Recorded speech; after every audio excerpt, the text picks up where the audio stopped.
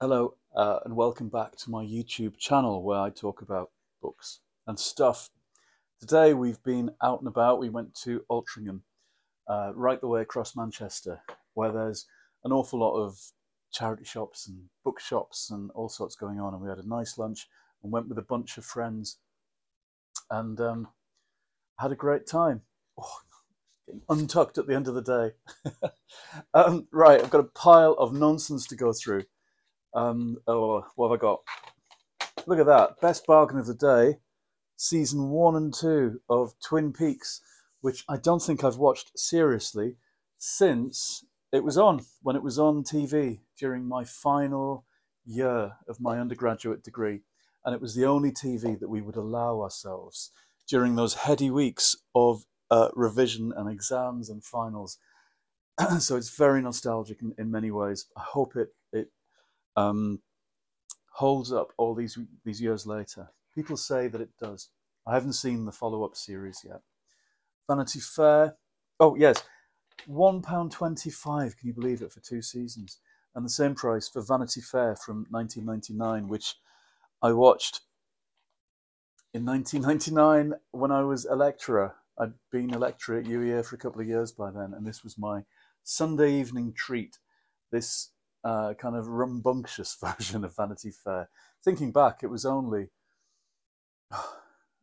7 years after Twin Peaks. Between those two times, it seems like a lifetime, my whole 20s. Anyway, and the Gilmore Girls, season 1. I've seen some of this on Netflix a number of years ago. I think it was Netflix. And I liked it. I like anything with Melissa McCarthy in. And she's in this. I liked what I saw of this, and these things, these seasons of sets that are now on streaming services are available quite cheaply now. So I'd rather have the physical objects to watch. I've been cutting down on my streaming stuff. I cancelled Netflix last year. I cancelled Disney this year because, frankly, it was shite. That's a bit much, maybe, but there wasn't much I was watching on it. And our older TV, they wouldn't let you cast onto it in the same way. They made it more complicated. They always want you to buy more and bigger and more elaborate stuff more often. And it's like, well, bugger that. I shall watch old-fashioned media in my own old-fashioned way, thank you, Disney and the rest of you. And some of the Disney stuff that was coming out wasn't quite what it had been. I remember the heady days of Netflix and Disney when I first got these things, when it was all Grace and Frankie on Netflix, or um, Loki season 1, and the early Star Wars TV shows. It's only a couple of years ago, but things have gone downhill, I think. Anyway, books. Stop bloviating about TV. My tea's gone cold. You might hear the oven going. I'm heating stuff up. I'm heating lasagna for dinner. Right, I'll whiz through the books I bought today. They were all very cheap, mostly about 50 pence each. Humphrey Carpenter did this. I remember this being around. It's Shakespeare without the boring bits. It's a series of sketches and parodies that Humphrey Carpenter wrote. Now, Humphrey Carpenter was brilliant. He was a biographer. He wrote books about the Inklings, about C.S. Lewis, about Spike Milligan, and about the geniuses of 1920s Paris being geniuses together. One of my favorite biographies. It's very witty. And he also wrote a series of children's books about Mr. Majika, the teacher. And he wrote, best of all, he wrote The Captain Hook Affair, which was a children's book which I read when I was 9 or 10, about a little girl and a boy who can bring characters to life from classic children's literature. He was a literary and comic genius, I think, Humphrey Carpenter. And I'm looking forward to exploring his parodies of Shakespeare. Now, maybe something I didn't need, perhaps, because I've bought many of these before, but look, 4. I'm going to hold them closer to the camera. 4 Hardy Boys Armadas from the 70s, when I used to get them out of the library. And there'd be these copies, but with those plastic covers on. So they'd stick together. And you'd have to peel them apart. The Hardy Boys, of course, were extremely homoerotic. Look at these covers. I see now what my 9 and 10-year-old self was seeing in some ways, unconsciously.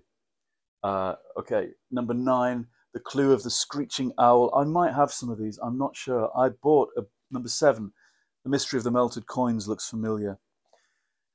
19, The Sign of the Crooked Arrow.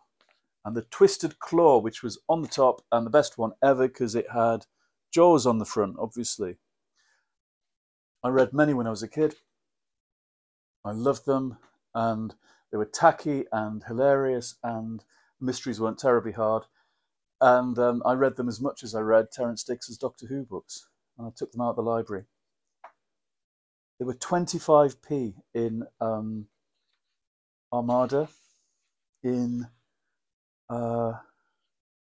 it's 74. These are, look at that, Heifers book department, first floor in, I don't know where that is, Cambridge. I love finding bookmarks in things. I found some corkers recently. Right, here's a series I didn't buy at the time in 2009, a Doctor Who series, written all by friends of mine. This one's Jacqueline Rayner. It's number 8 in the Dark Smith Legacy, Pictures of Emptiness. I forget how many there were in this. I was terribly jealous because Justin Richards, Steve Cole, and Jack were doing these books that included bits of science and fact, and they seemed really interesting. I don't know why I didn't read them. Maybe they were too gamey for me. I thought they were kind of find your own adventure, which I was never interested in.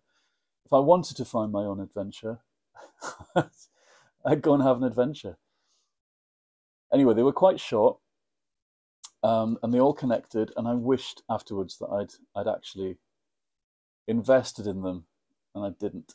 So I'm going to try and collect them as I explore the charity shops of Manchester. The illustrations were good. They were kind of dark and gloomy. It was everything. They looked like everything I thought these more recent multi-platform Doctor Who stories were supposed to be. Right, Tessa Hadley, After the Funeral. This is her collection of short stories that came out last year. She's someone I've read a bit in the New Yorker. I've never read a whole novel by her, though I do have some knocking about in the house. I have had loads of recommendations for her and her work. This is an immaculate copy for £1.50. It's kind of ridiculous. It's only from last year. Another novel I've been waiting to read for a while, didn't pick up at the time, Anne Glenn Connor. I read her her book about the royal family a number of years ago, and I hate books about the royal family. I'm not bothered about the royal family, but I loved her book, Lady in Waiting. And this is her first novel, a mystery novel, Murder on Moustique, which looks camp and tacky as all get out. I'm looking forward to it. I think Jeremy's just come in wanting his dinner. Fern Britton, who I was talking about, and her first novel, this is her cookery book from a number of years before, which looks entirely sensible, as you would expect. Go away! Right, I'm going to finish up because I'm going to do dinner. Jeremy's creeping about very nicely. Shirley Hughes. This is a lovely, lovely picture book, and I remember this coming out. The Lion and the Unicorn, which is a wartime story about the Blitz, really, really lavishly illustrated. Very kind of old-fashioned in so many ways. Not many books like this now. Yeah, I think it looks wonderful. My last thing I'm going to talk about is this, More Fun to Make, which is a frankly terrifying book of make and do from the 70s. Everybody I was with shrieked and flung up their hands at how horrible it was. Look at the doll on the back. She's got a feather duster and she looks evil. Everything in it is a bit terrible. It's a Hamlin book, and as I've said before, Hamlin books were always amazing, I thought. Fun with spatulas is chapter 1. And look, you can make a sausage dog that you can hang keys from. Everything in this is absurd, and I love it. Things that nobody in their right mind would want in their home. Look at that. It's a pleasure to write with a cat. A pen with a cat on its top. And a duck. And there's just... It's a different era. It's a simpler time. Look, a magazine holder. The kind of things you'd make for relatives, and they'd be delighted. A string holder. It is a different world, a simpler world. And I do wish we lived in it. The helpful frog and a crocodile, both hideous. A pretty bag.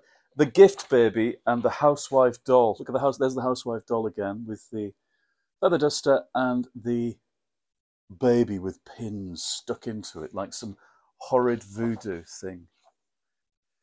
Yep. The stamp collection holder. And look, you can always find the place with useful and attractive bookmarks. And they're hideous. Made in a minute. Well, you can tell. Anyway, that's my selection of books for today from our trip out. Thank you for watching again, and I'll see you again soon in my next episode. We're going to get our tea now. Goodbye.